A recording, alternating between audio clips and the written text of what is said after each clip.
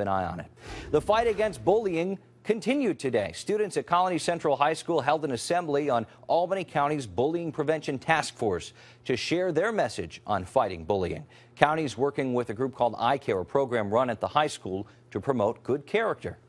What we feel is that if we have an immersion quality with all of the different initiatives that we have here, then there's a sense of positivity, of contribution, and there's an awful lot of change in the best interest of students. And by doing that, we're able to kind of quell some of the negative actions and negative decision making.